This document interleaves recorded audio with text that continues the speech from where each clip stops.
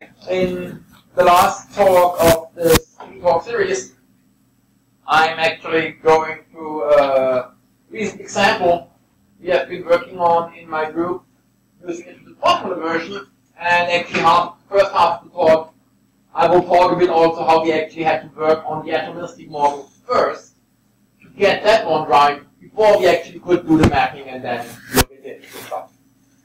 So it's the polymer I'm using is actually P3HT, polythiophene. It's one of the polythiophene family, and which is mixed with fullerenes, which is very often used for organic photovoltaics. It's the P3HT PCBM mixture is essentially the fruit fly model for multi-cathode junctions. It's not the record, far from it actually. The record these days in efficiency is about, I think, about 12% or something like that.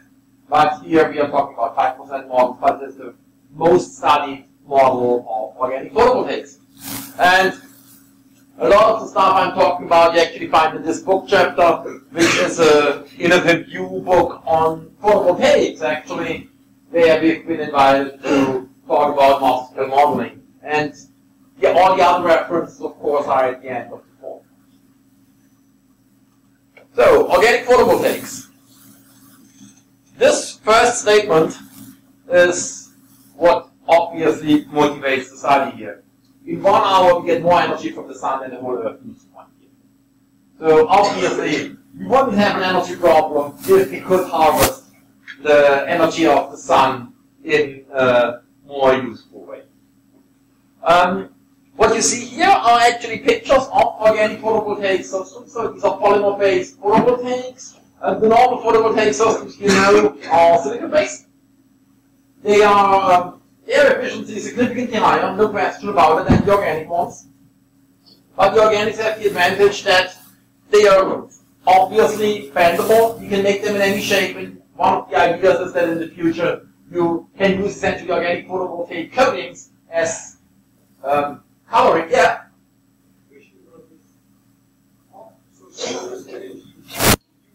Yeah.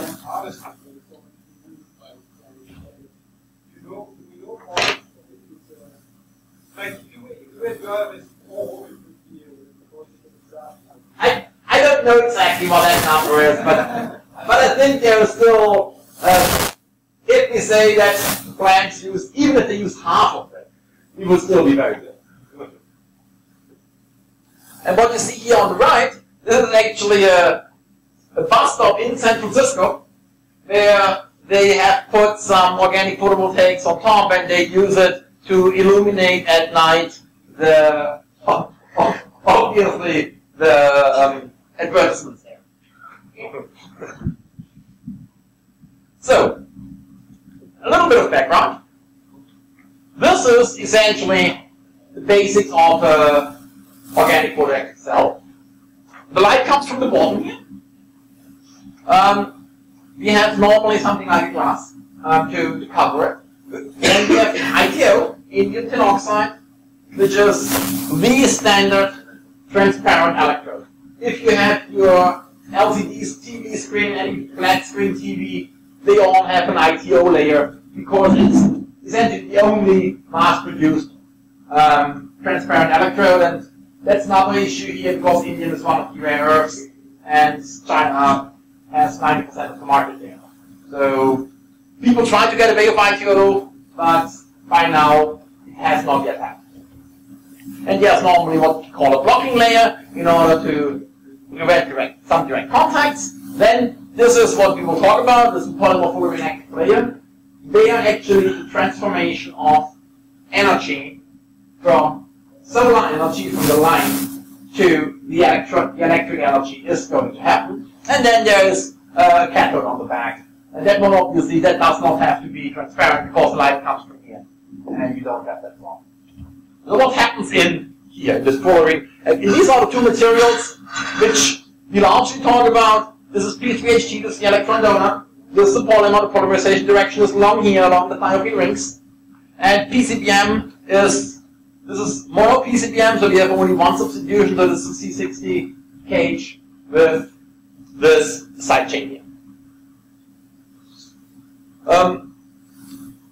If if you have the most thiophene fullerene mixtures, if you mix them, they mix. That is on the one hand good because we need an interface, but the problem is if you have a system like that, that will not work. Of course. Why is that?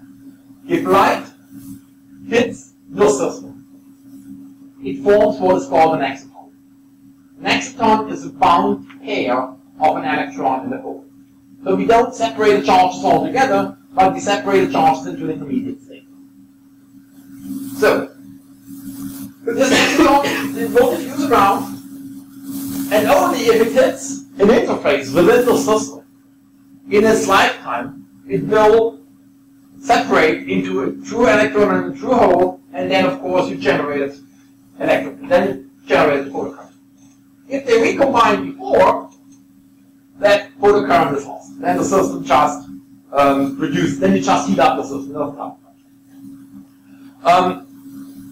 The problem is, this electron, this layer is about 10 nanometers. It has to be about 10 nanometers because that's the exciton diffusion. On the other hand, you need about 100 nanometer thickness of the system in order to get a reasonable electron, a reasonable excitation coefficient. So if you have only about 10 nanometer thick layers, you don't absorb enough light to make the system any way viable. So what people come up with is what is called a bulk heterojunction.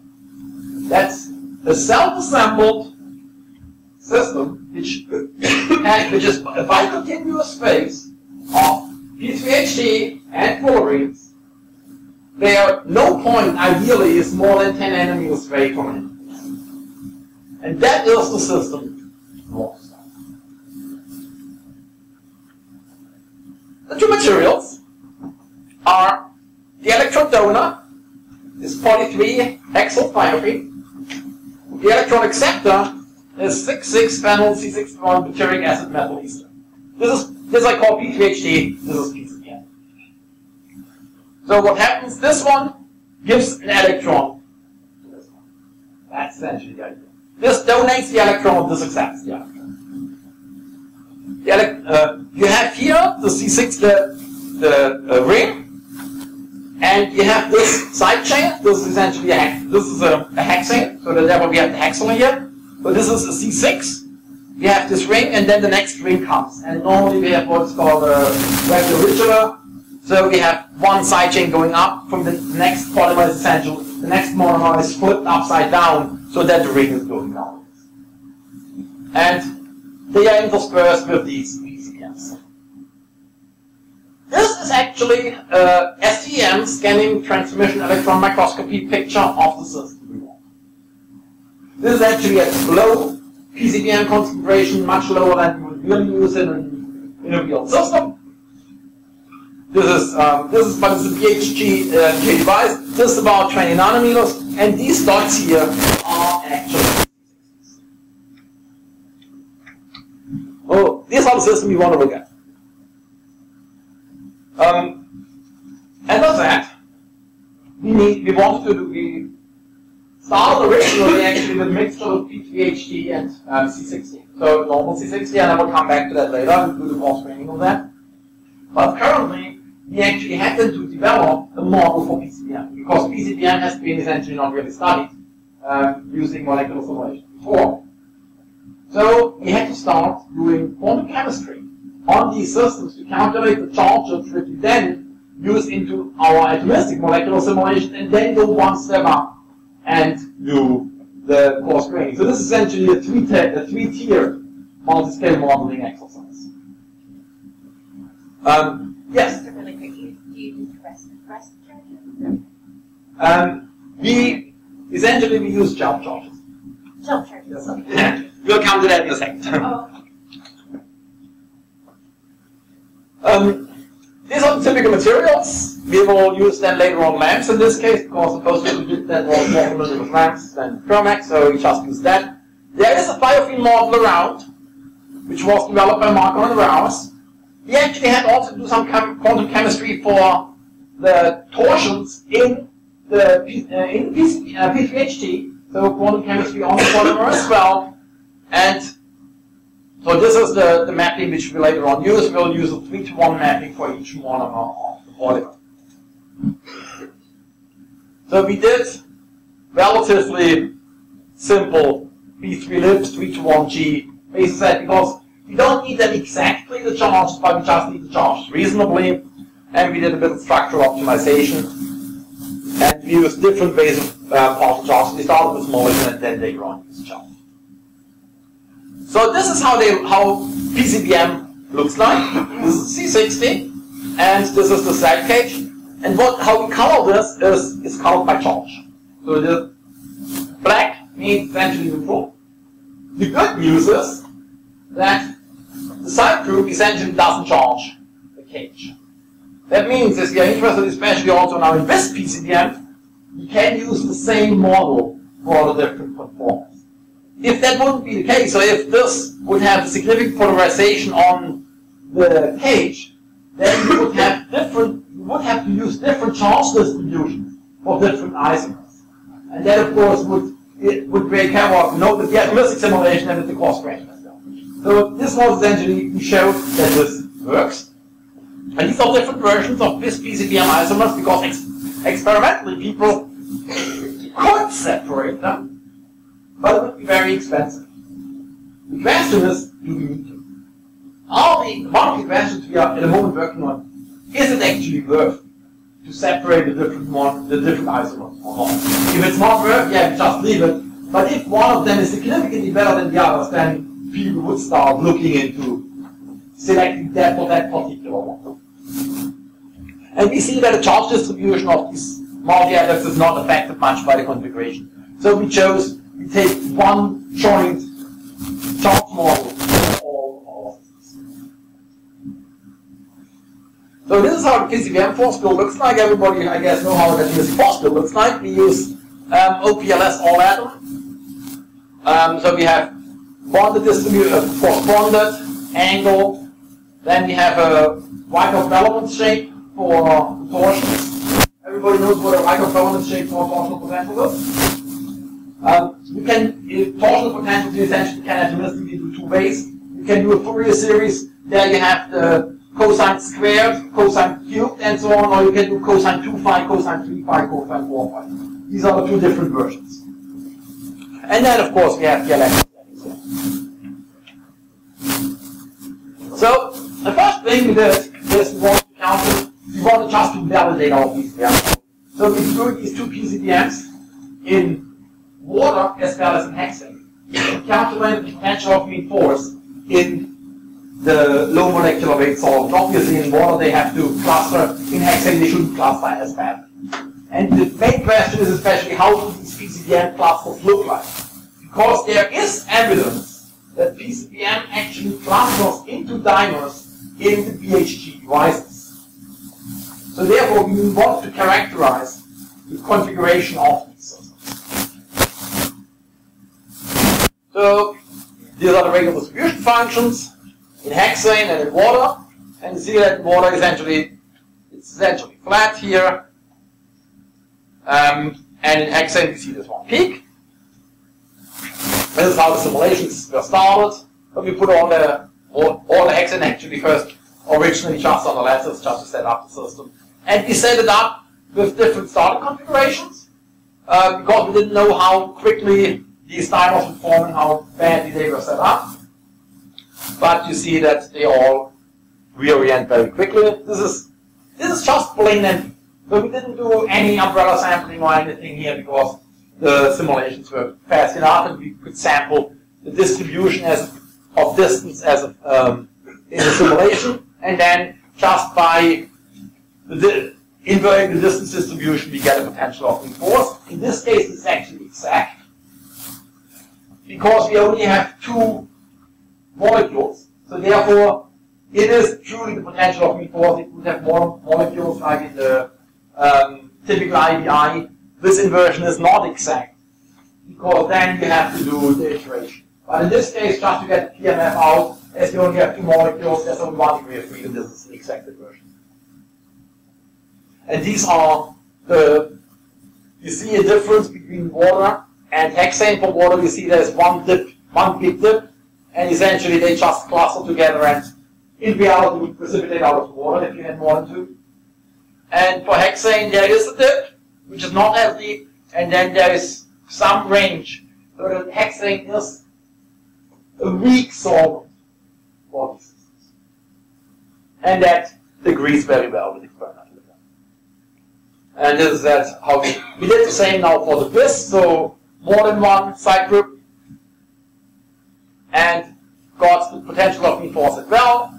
And we see that essentially potential of mean force, they are all similar, but they are, especially for some of them, the distance at contact are different. So essentially they measure the cage-cage distance, and depending how they are substituted, the cages can get closer or not closer, which may have a significant effect on the electron transport. And that is especially, a lot of it is very because they try to hit each other with the cages in most cases, especially in the polar zones. So this is the real charge distribution which we got out of CPM. You see that the cage itself is essentially really uncharged. And then we have here the red is negative and green is positive. Here, of course, the hydrogens are slightly positive, the carbons are slightly negative, because carbons are electronegative to hydrogen. And then you have this system. And this is weakly polar. One of the main reasons actually for this side group is also that it makes the C60 dissolve at least in some things. And always we dissolve C60 in anything is almost dissolved. C60 is a black powder. And it's a solid. And it's very hard to dissolve, but PCBs, and especially this PCBs, are, at least to some extent, easier to dissolve. There was a second need for quantum chemistry, and it was the torsion potentials. That is now on the PTHT, on the 5Ds. So for the PCBs, you could just throw them into Gaussian, calculate, and get the torsion. So we need one calculation essentially for each PCBM performance. For the torsion potentials, that's a bit different. Anybody has done calculations of quantum chemistry to calculate the torsion for using in your atomistic simulation? Okay, a few people. So, what you do is you take a short piece of your polymer, one dimer, trimer, tetramer, how much would you think? And then you essentially manually turn along the bond you are interested in the torsion potential. Which in this case is here, this is the backbone. This is the dimer of thiophene, and you see this bond here is the backbone bond. So you start essentially with 0, you put the 2 rings in the plane, then you turn them, in our case, 15 degrees at a time. Do a quantum chemistry calculation like this, the next one 30, 45, 60, and so on. You really turn them around. And you calculate then the energy of this construct as a function of this torsional angle. And then you fit a Fourier series, either a Riker-Bellman or a normal Fourier series, whatever you want, to this. And typically, you afford something like 3 or 4 Fourier terms. And by that, then you have the potential, the torsion potential, which really represents your system. Why is it especially important for torsions? Why wouldn't you do this for the angles or for the bonds? What makes torsions different? Sorry? Yes, the torsions, yes, they are softer and they are periodic, yes, they are softer.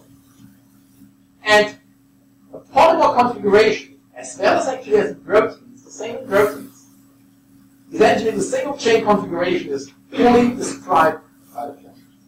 The torsional angles determine the polymer configuration or the protein configuration.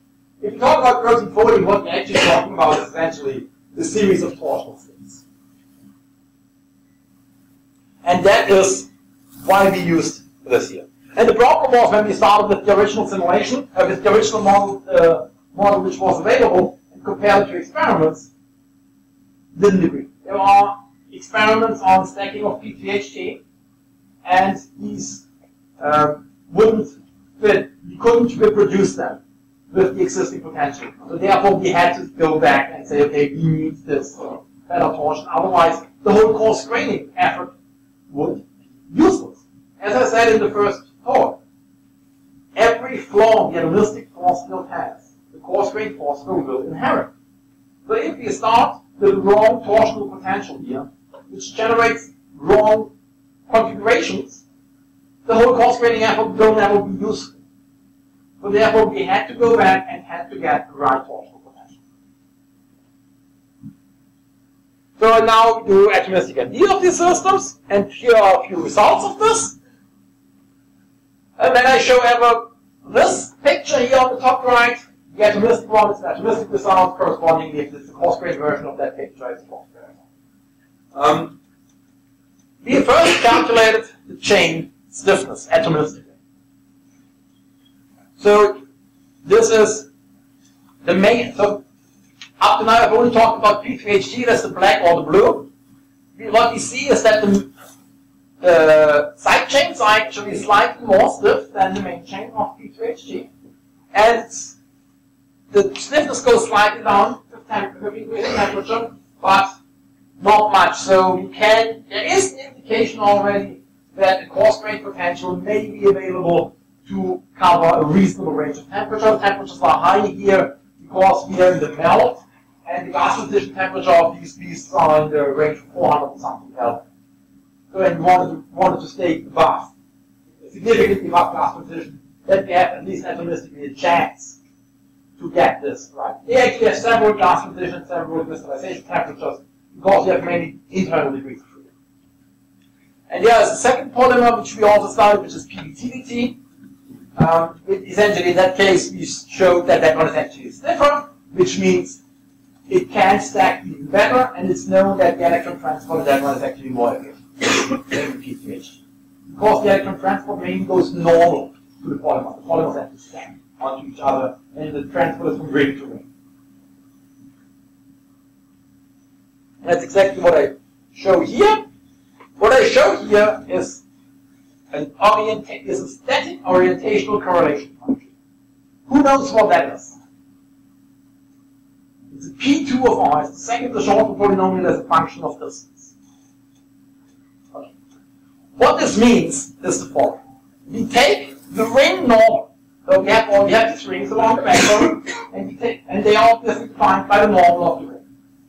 So we take this ring normal, and we calculate the angle between this ring normal and another ring normal at distance r apart. We have two of them. Then we calculate the second shorter polynomial. So, you know what the second shorter polynomial is? Cosine alpha is the first. 3 cosine squared alpha minus 1, the whole thing 1/2 is the second.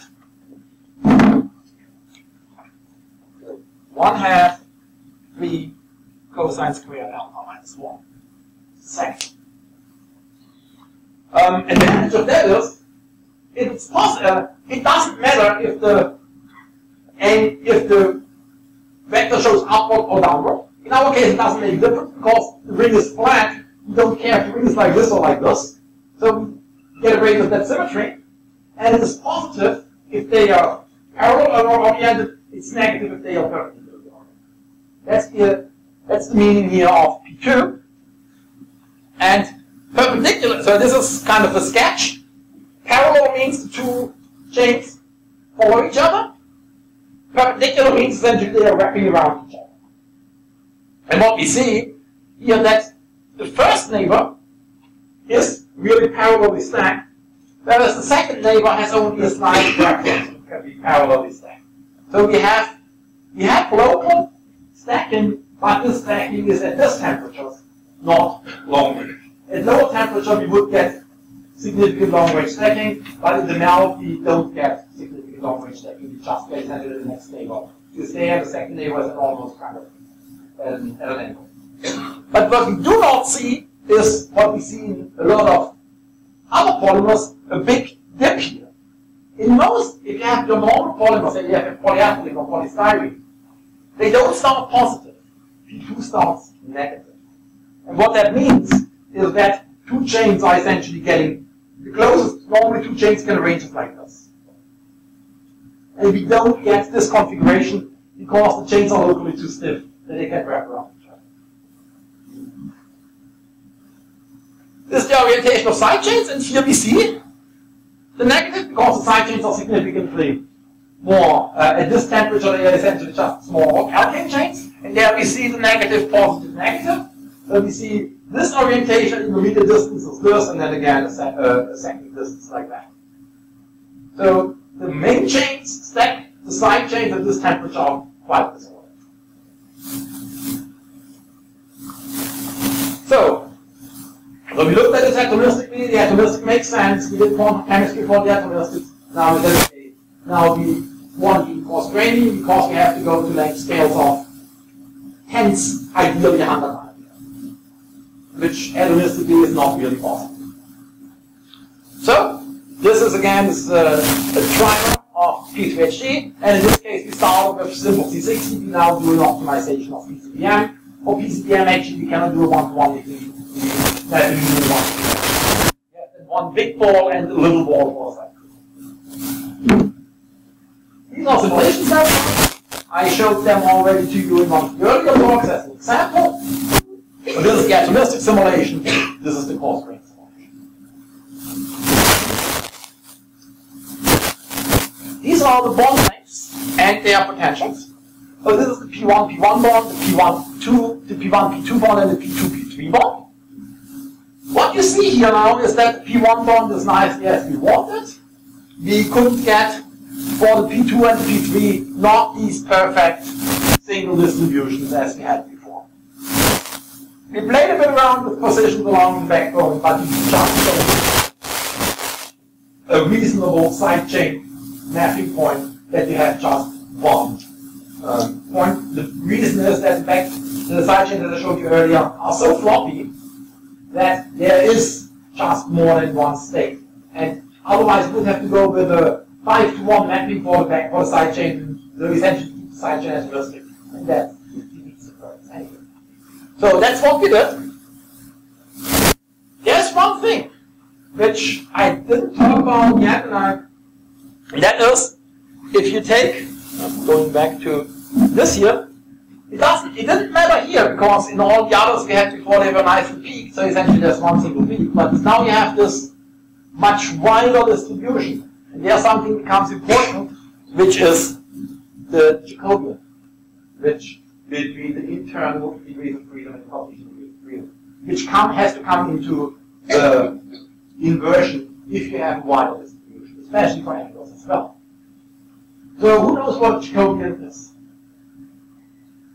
Okay. Good. One is that if you sample these bond lengths, bond angles, etc., you measure them in the internal coordinates. You measure them essentially in internal spherical coordinates in R, phi, and theta. You don't measure them in the x, y, z Cartesian coordinates. So we have essentially inversely the coordinate transformation what we're doing. So R is typical one of R is, say, square root x squared plus y squared plus z squared. So in order not to bias the sampling, we need to normalize the distribution then by the correct Jacobian determinant. And then, for example, if you get an R squared for the distances in sine theta for the angles. As we do pure optimization, you actually can do it without it, and it will converge as well. But if you do the Jacobians, essentially you need one or two iterations, like we saw yesterday with the Bruno. For the internal ones, we just need one or two iterations and we get it right.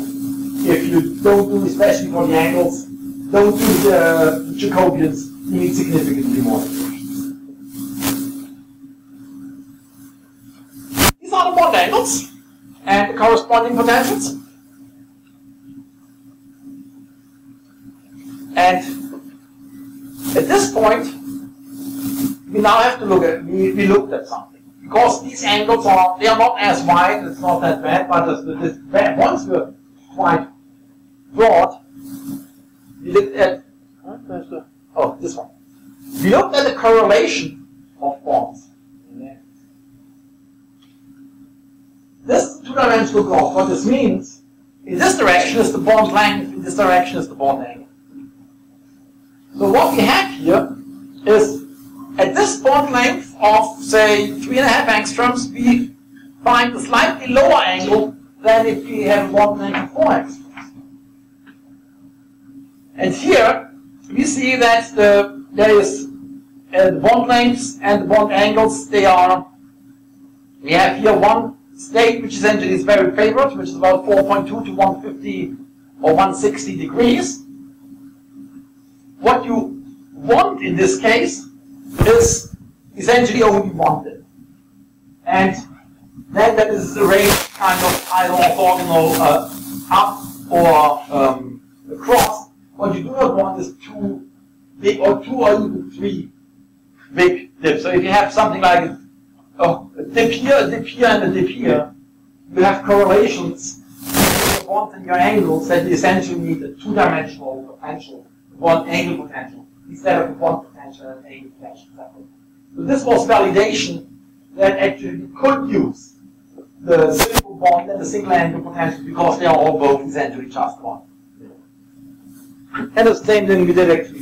We also measured the dihedrals, and they are reasonably flat, but they were not perfectly flat, so in this case we actually used the dihedral angle potential in contrast to the polystyrene models I showed you earlier, where we said they were so flat that we did not use the dihedral angle potential on the phosphate level.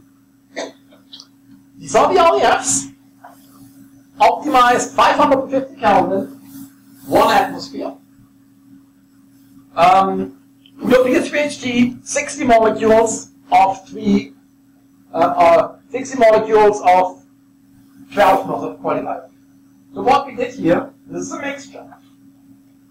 But we said, as I said before, it makes sense to start with a homogeneous system first. And even in this homogeneous system, we already have 3 RDFs. Because we have the 3 points along the side chains, which we have to optimize. So we started with a pure biofeed optimization and got this, you see, the black and the red are the atomistic and the coarse grain, and we eventually got all of them perfectly matched. This was at 550 Kelvin. Then after that,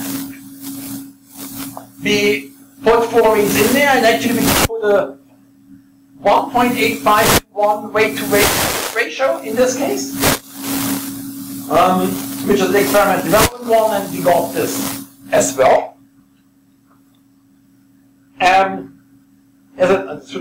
Okay, what we did the optimization at 1.85 to 1 and 550. And this is wrong here. Because what we did here now is we did test at 1.27 to 1 and 550. That's the left one. So that's the different concentration, same temperature.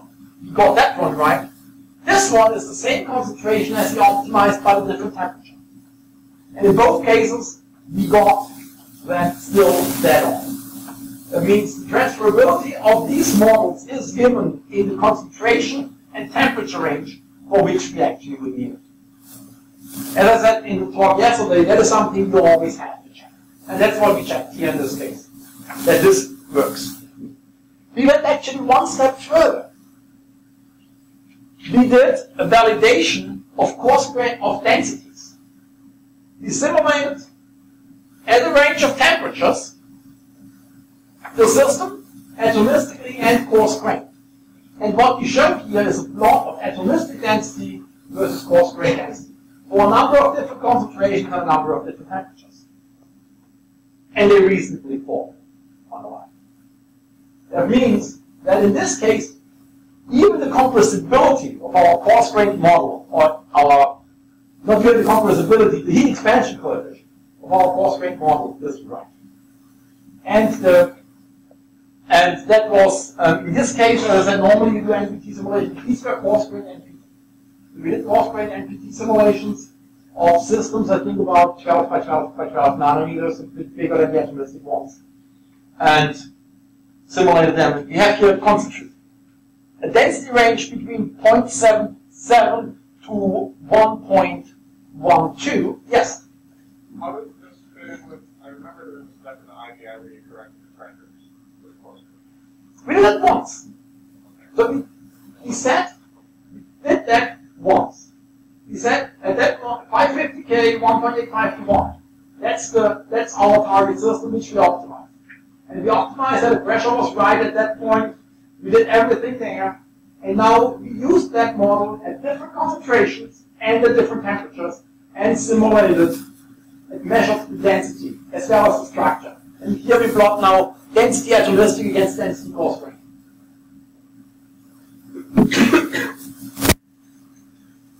Now, we said, okay, as this one looks that well, we may even play a bit around and try dynamics.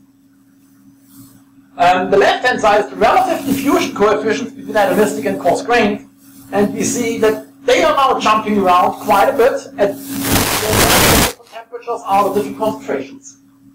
So we simulated different concentrations, and we see at 550 we get about 3 to 4 speed up. At 650 we get about 2 to 3 speed up. What I show on the right-hand side is the relative orientation time. So if we just would have a simple speed up, like Monica said, then we just can rescale time and we're good. However, the different dynamic modes in the system may be sped up at different ratios. So what we measure here is the reorientation times of the chain and vectors. So as I told you already before, there are static orientation correlation functions. So you measure P2 with another in distance. Now what we have here is in time. So it's the autocorrelation function of how a vector reorients. So you take a vector at time 0 and a vector at time t later, you measure its angle, and again do the second short polynomial. And that defines a reorientation time. And we can do that atomistically and coarse grained. It's of course drawn for short polymers.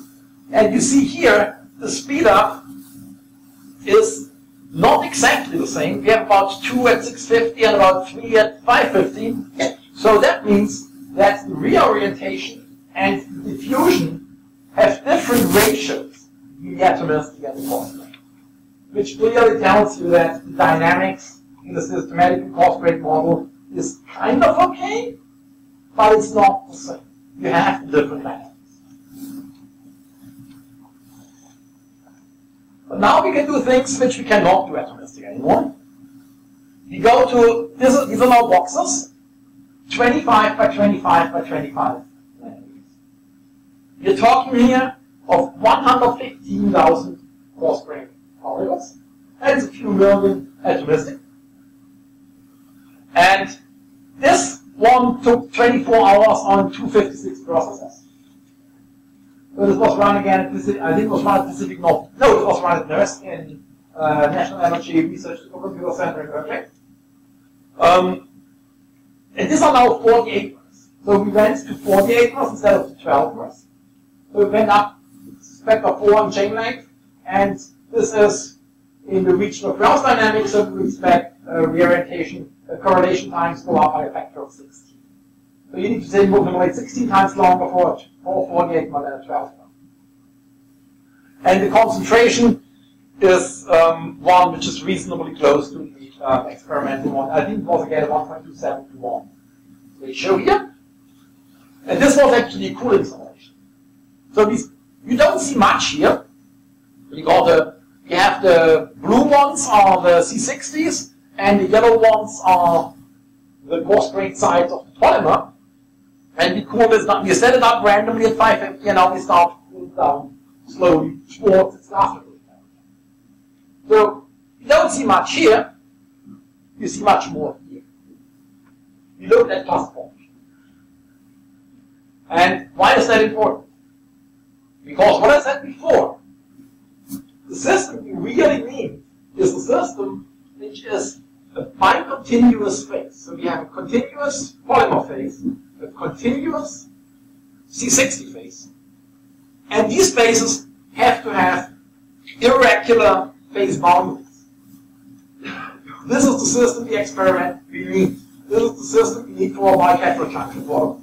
And we know what I show here in blue are the fullerenes which belong to the largest cluster in the system. We define two fullerenes if they are closer than 1.2 nanometers apart from each other as belonging to the same cluster. And now we determine fullerene clusters, and I only visualize here the largest cluster in the system. Everything else is little yellow dots. So the little yellow dots can, in this case, be either polymers or fullerenes, and the big blue dots are the fullerenes which belong to the largest of the clusters. And you clearly see that this cluster is growing. It starts to essentially fill space, but it starts to fill space in an irregular way. And at the same time, we are coming close to the last transition temperature. So this structure, if you cool a bit further down, will be frozen. And that's exactly the structure we actually need in these systems. Experimentally, we don't do the glass transition, in this case by cooling down, but by solvent evaporation. So they do the experiment at constant temperature, but they start with solvent in the system, and they evaporate the solvent, and then by that, get down to the glass transition. Okay, that's what I wanted to tell you today.